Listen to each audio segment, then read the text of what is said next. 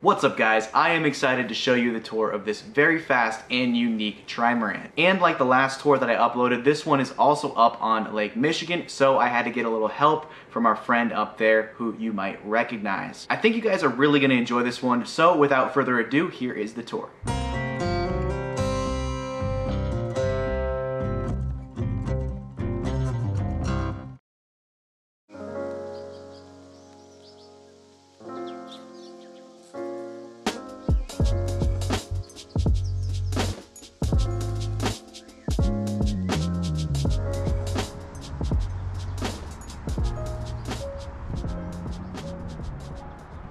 What's up guys? We've got another really cool boat for you today. Again, this is not Jordan. This is Kirk from Sailing Solianis here to fill in. We are in the beautiful city of Chicago checking out a Chris White Explorer 44 trimaran. Let's take a look. So I am standing on the port forward AMA. Starting way up in the bow, we've got a 9-foot bowsprit. Screecher on a furler, continuous. We've got 100% jib on another furler here, both head sails furling. Some really nice bow rail up there, bow pulpit. Rotating wing mast, stack pack, a real Mac pack, let's call it out, Mac pack from Mac Sails. So this is a trimaran with netting between the AMAs.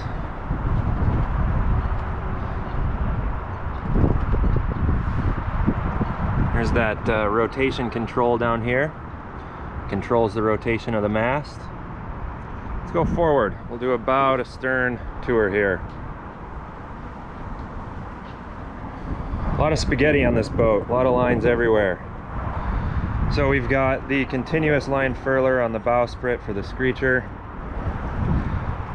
Harkin roller furler on the jib.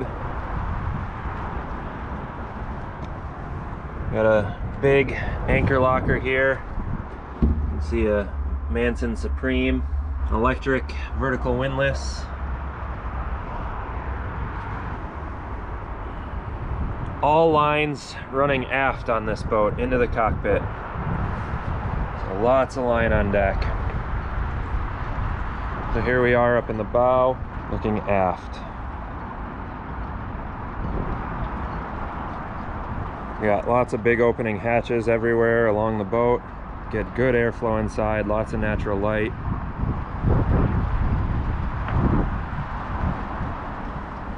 You got your jib tracks on deck here on either side.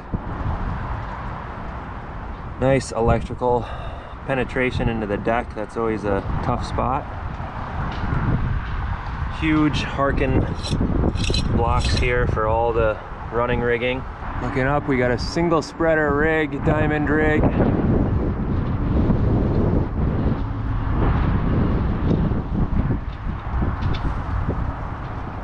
There you go with the Mac pack.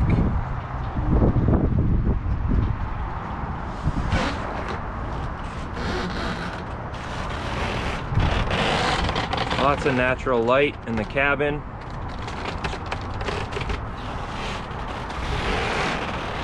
We got a Dodger and Bimini folded down.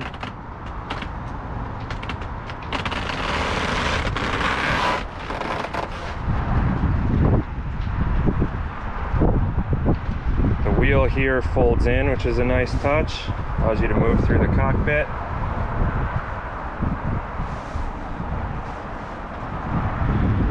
Here we are at the helm. You've got all your controls here. We've got an electric primary winch with controls easily accessible.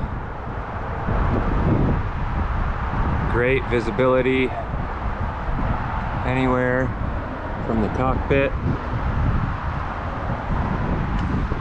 You're within one step reach of the wheel to the winches, to all the running rigging.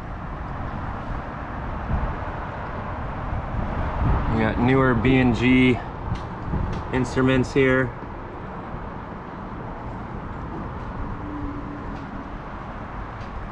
Tons of storage underneath.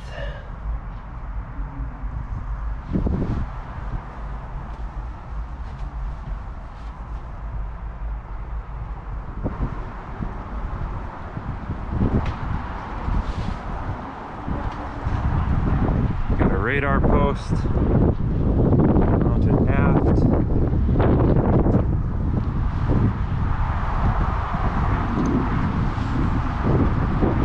Nice steps down for easy access into the water. And one of the coolest things that the owner told me about is that there's even a step on top of the rudder, which also acts as an anti-cavitation end plate for the rudder. But they built it so that you could use that as the first step up the aft for getting out of the water. So now we're standing on the aft end, the stern end of the starboard ama. We've got stainless standing rigging, but they've got an adjustable tension system using Dyneema here.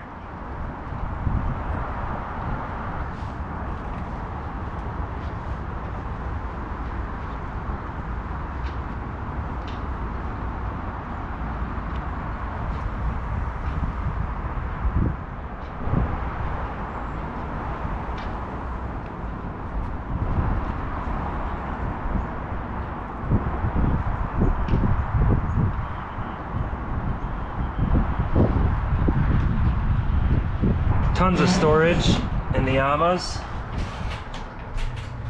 down below.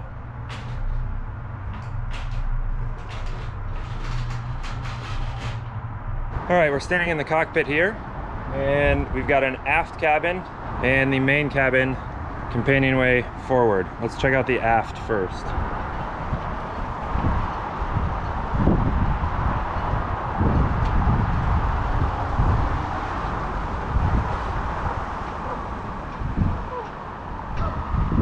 This is a huge aft bunk here, probably king size.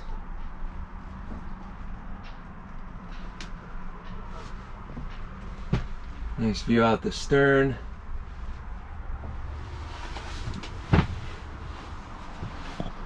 Big open hatch in the middle for airflow. Lots of natural light. Plenty of storage. Notice with mesh zippers instead of doors to keep weight down, and everything nice and aired out and dry, prevent mold and mildew. It's a real nice touch.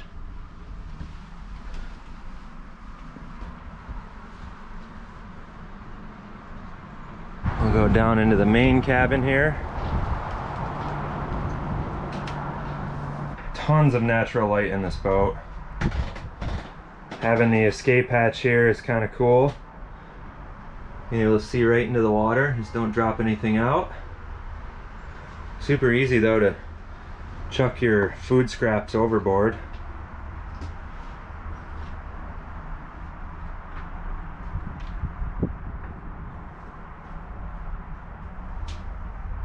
Plenty of storage. Got a foot pump for the fresh water.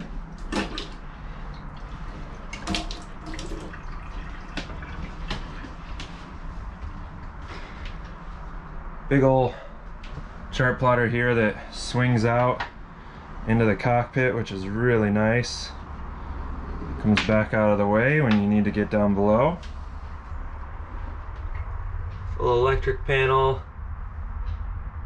radio, stereo. Got an ice box that has a refrigeration system in it here. This would also serve as a paper chart table if needed.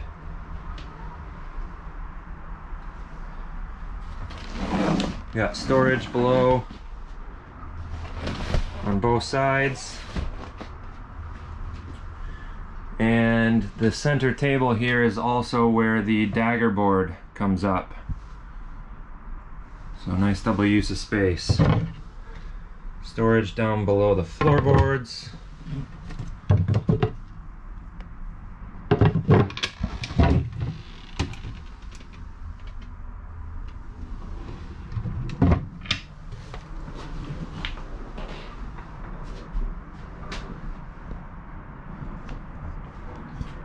So I'm 6'3". I've got just enough room to stand here in the galley, which is a huge plus for me. Moving forward, we've got a wet head here, sink to starboard, and again, standing headroom for me, which is a plus. 6'3". This is kind of a neat feature. We've got a little sail track here. This door kind of pivots into position. Just kind of cool.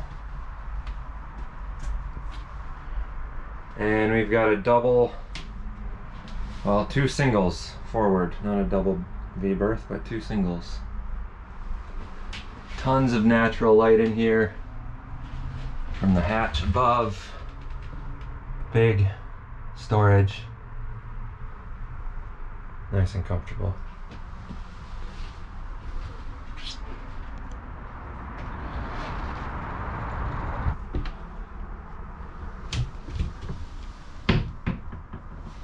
So the motor has this nice casing around it so that there's room to store things on either side of the motor and not get in the way of anything that's moving, which is nice.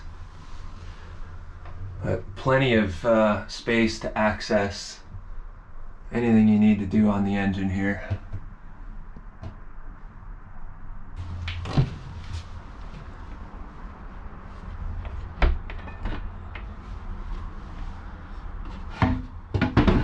All right, we'll do a quick bow to stern tour here.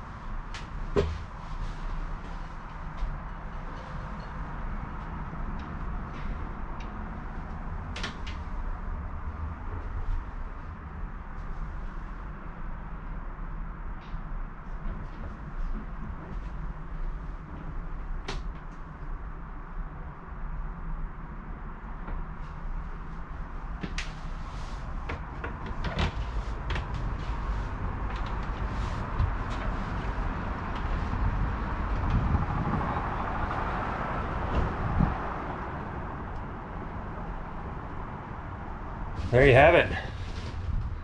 This is a super cool boat. It's a little rough around the edges. It's been raced pretty hard for a lot of years and has actually capsized and been turtled and recovered. So it's been put through the paces, but it still shows in pretty good condition. A little bit of sprucing up here and there. I think this would be a really nice boat. There's incredibly comfortable cushions down below here. Really nice angle for seating. That's like, it's actually one of the things that is very important if you're buying a cruising boat, is being able to like lounge comfortably when you're not sailing. Being able to stand and have full standing headroom, huge plus for living aboard or cruising long term. Not to mention obviously all of the important sailing and safety gear. But yeah, I actually really like this layout. It's quite nice and functional, and it's very light and airy in here. Having the escape hatch open, like, kind of adds a whole new dimension of being like on the water. Like the water's right there. Like I can look out and see the bottom, and I'm sure the little ones in your life would have a blast dropping little bits of food to watch all the fishies come up and have a snack.